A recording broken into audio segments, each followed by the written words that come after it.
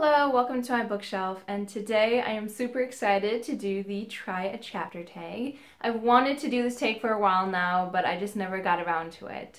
My idea is to specifically pick books that have just been sitting on my shelves for a while, books that I personally got at like Goodwill or other just secondhand stores, so they were really cheap, so they didn't really have to be books that I was just dying to read for me to get it.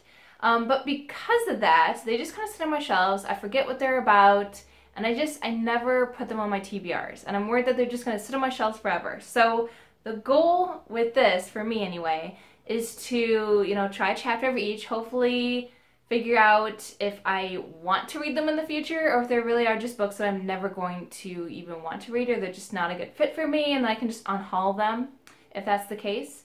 But at the very least, I hope that this will help ignite my excitement about these books and then put them on future TBRs. And of course, I will pick a winner, if you will, at the end of this, and they will be on my next TBR. So the first book that I'm going to try a chapter in is The Truth About the Harry Kubert Affair by Joel Dicker. Apparently it's a thriller. It involves a missing teenager and apparently a novelist and his protege. I'm not really sure how those three people all, are connected. I'm very curious. So yeah, I will now go read the first chapter and tell you what I think about it. Alright, so I just finished the first chapter of the Harry Kubert Affair, and I'm actually enjoying it quite a bit. I kind of figured I would. So the first chapter is really just introducing us to what I assume is going to be the main character throughout the story, Marcus. He's the protege I mentioned earlier. He has just written his first novel. It was a huge success, and he was just like, living life, really enjoying the success of that. But now it's about like a year and a half later, I think, and he has severe writer's block for his second novel, and he has nothing, no ideas, nothing. And so he's kind of panicking, and he, obviously is being harassed by his publisher and everything like that to write a second book. But yeah, so he's really struggling with the writer's block, so he ends up contacting Harry Kubert, who is actually this revered novelist that really helped him with the first book. He met him in college, I think. So anyway, he stays with him for a little bit to try to get inspired and to break out of this writer's block. And he finds out while he's there that like 30-ish years ago, Harry Kubert, when he was 30, when Harry was 30, he had this affair with a 15-year-old girl, which is super creepy on multiple levels. And yeah, so he kind of stumbles upon this, and he confronts Harry about it.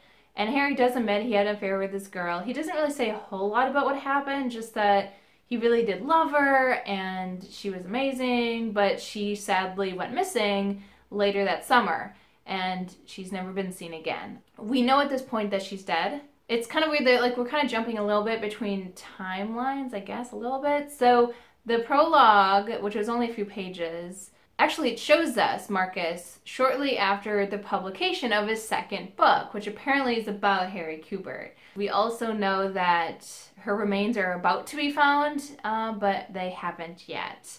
So I think what's going to really propel him to write this story about Harry Kubert is, the finding of the remains of her body. So it sounds really interesting, and I am very excited to see where it goes next. I felt like the first 30 pages they just kind of flew by, and they were really intriguing, and so yeah, this is definitely a contender for being on my TBR. I'm really enjoying this so far. So if you like thrillers, you might like this as well. I am definitely enjoying it. And then the next book that I'll be reading is Nature Lessons by Lynette Brasfield. So we have our main character who's living in America, and she gets this letter from her mom who is in South Africa, and I'm assuming our main character is also from South Africa, but at this point she has moved to the US and that's where she's living. But anyway, she gets a letter from her mom. It makes her kind of worried about her mom and if she's okay. I think she tries to contact her, but to no avail. So then she decides to go to South Africa. I'm assuming returning there, but we shall find out. Like I said, I really don't know the details yet. And yeah, so I'm going to read the first two little sections. They're about 10 pages each, so it'll be at least comparable to what I read for the last book. Okay, so I just finished the first about 20 pages of this book, And like I mentioned before, there were the two different sections, and they are indeed two different time periods, if you will. So the first one is set in 1995, and our protagonist is about 40-ish, and things are not really going so great for her. She just broke up with her fiance, and she's just kind of bummed out. And then she gets this letter from her mom, which kind of alarms her. And so she's starting to get worried about her mom, but she hasn't fully, at this point, decided to go to South Africa, like it said in the synopsis, but she's concerned. And then the second section jumped back to when the protagonist, Kate, was 11, and it's like a really unfortunate memory. Like her dad, this is her birthday, and her dad dies, like right in front of her, suddenly, and that's obviously very traumatizing and just horrifying. Yeah, so I'm very curious to see where this book goes next, because we know that our main character is going to go to South Africa. I'm very curious to find out what she's going to find there, if her mom is actually delusional or paranoid, or if she has reason to believe these things. I'm curious to see if it's going to turn out to be real or not. So I'm intrigued by this one, but admittedly it doesn't quite hold my interest the same way as the last book I read so far, so that's where I'm at. And then the next book that I am going to start reading is The Almost Moon by Alice Sebold. And I don't know a whole lot about this one either, kind of the whole point of this tag. But I do know, like, the synopsis mentions a mother-daughter relationship, but I don't think it's a healthy one. I mean, the last one really wasn't healthy either, but this one sounds potentially, like, violent, like they're very argumentative, I think. And it also mentions that there's murder involved, and I don't know if either the mother-daughter is murdered, or they murder someone, or they hear about a murder. I don't know. I'm kind of intrigued to see how this all works together. So I will now start reading The Almost Moon. Okay, so I just finished the first chapter of The Almost Moon, and honestly, I think I'm gonna unhaul it. I really hated our protagonist, which I think is probably intentional, because we find out in this first chapter that she ends up killing her mother. It's not premeditated in any way. It's kind of almost like an afterthought, like it just kind of happens and she just goes with it, which in and of itself is awful. And I'm sure that it's trying to explore this like dark side that supposedly we all have, or maybe we do, I don't know. So our protagonist is just really hateful towards her mother throughout this entire chapter, which I guess makes sense if it's leading up to her killing her, but I'm just one of those people where I have to connect with our protagonist on some level. Like, they can do horrible things, but I have to at least be able to, like I said, connect with them.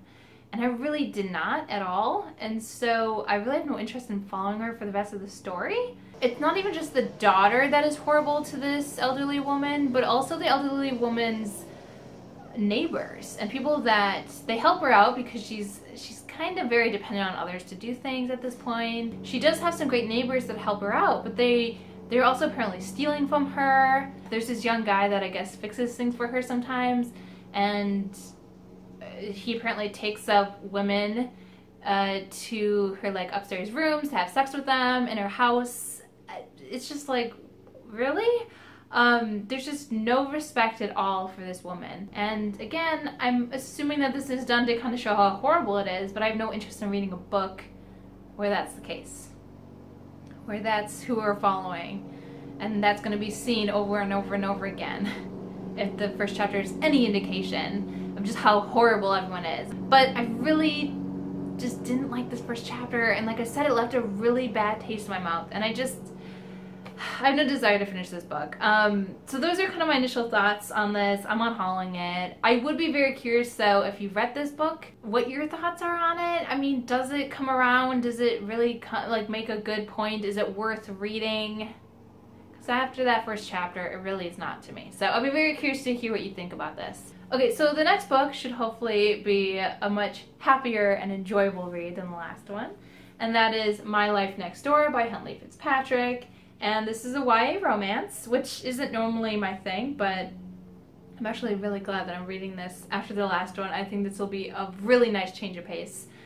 Anyway, We have two families that are neighbors, and I guess our one protagonist is from a family that I think she's like ashamed of them, or at the very least she's just doesn't feel a part of them, maybe. Either way, she has some issues with her family, and she really envies this other family, and she ends up falling in love with one of them, and she really, I think, feels a part of this other family as well, and feels really welcomed by them, but she has the secret apparently, and things happen from there. So that's all I know about this book, and I will now read, I guess, the first two chapters, because I was looking in here, and they're very short.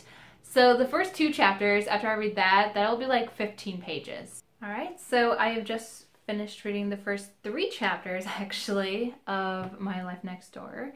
The third chapter I just had to read because it was like 3 pages, but also it's the introduction of our male lead, so I had to keep going.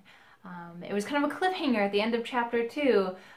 We can tell he climbs up on the roof to meet Samantha, our protagonist, and we don't get to see him say anything until chapter 3, so I had to get some idea of him. But anyway, the first few chapters were really just introducing the two families and how Samantha's family, it does not like the other family at all, the Garretts. They're very judgmental of them. So Samantha has an older sister, and she's being raised by her mom. Her dad is completely out of the picture, and the Garretts have a very big family. So there's a lot of kids, and Samantha's mom is very judgmental of this.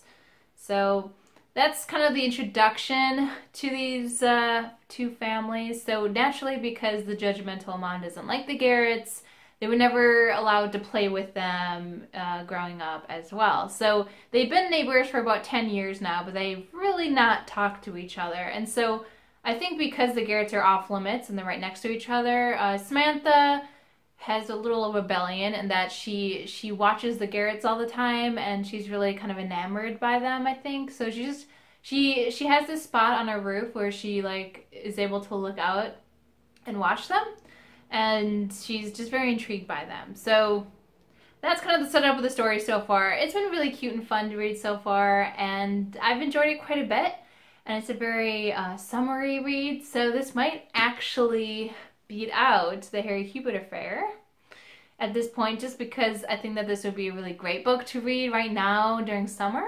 But we'll see. I have one more book left to try, and it's gonna be really weird. So the book is called The Butt by Will Self. Not the best title, but it is intriguing. It caught my eye, and it just sounds really bizarre. So apparently it's a dystopian. I guess the butt is referring to the butt of a cigarette, and apparently it's someone flicks it and it causes a crazy chain of events that is the story that we're about to read. Like I said, it could go really just any way. I could love it, I could hate it, I could just be confused utterly by it. We'll see. So yeah, I will now read the first chapter and I will let you know what I think. Okay, so I just finished the first chapter of the book, and I think I'm going to unhaul it. Ultimately, it was just kind of a confusing mess, and there were parts of this that I really didn't know what was going on or what they were talking about. Maybe it would be explained later, not really sure. The main premise is just kind of like the setup that I mentioned before about the cigarette butt. So what happens is he's like on his balcony, and you know, he's smoking, and he decided, you know, he really should quit, and so he wants to make this his last cigarette. Anyway, so he's kind of thinking about other things, and he's kind of absentmindedly smoking, and then he ends up flicking it after he's done. And there's someone on the balcony below him, this like older guy, who's like laying out, and I think he's just kind of relaxing. And there's this young woman with him, we don't know who she is, but she's apparently topless. And so then we have him like looking down at these people at one point, and he's just kind of like watching her in kind of a creepy way. The protagonist is like wondering if she's like prostituting herself out to this older guy, and I don't know. These are just some thoughts running through his head. And so anyway, he accidentally flicks his cigarette on the older guy, and it gives him a blister, I guess. He does later try to apologize, and the guy is actually pretty accepting of his apology.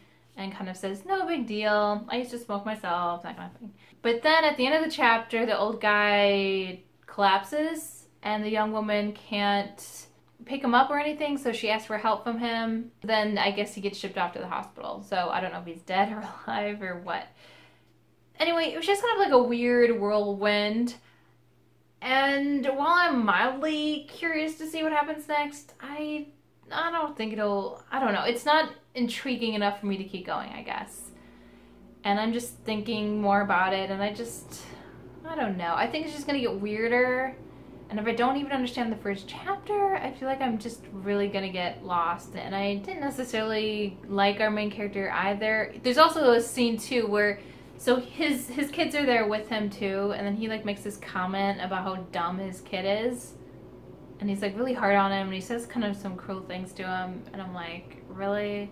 Honestly, characters are so important. I think that's really been revealed in what's happened so far. So like, to recap, honestly, I'm going to unhaul these two books, and part of it is just I really didn't like the characters, and while I'm mildly curious to see what happens next, it's just not enough for me to want to read it. And there's some problematic ways people are treating other people in both of these that also just make me not like it. So these two are being unhauled, so that's kind of exciting, I guess, to get rid of books that are not worthwhile to me. And then these three were all enjoyable. I will definitely read them all at some point. I think the one I was the least excited about while reading it was this one, but I still think I will read it. But it's between these two. And I think, like I said before, just because of the season, the fact that it's summer, and I feel like I've been reading darker books, more gritty or more down-to-earth books lately, that I want to read something more light and summery. So I think I will actually go with My Life Next Door and read that in August. Alright, so that was my Try a Chapter tag. This was actually a lot of fun. It was really interesting, and I definitely picked 5 very different books. Please let me know what you think down below, and as always, I just want to thank you guys so much for watching this video, and until next time.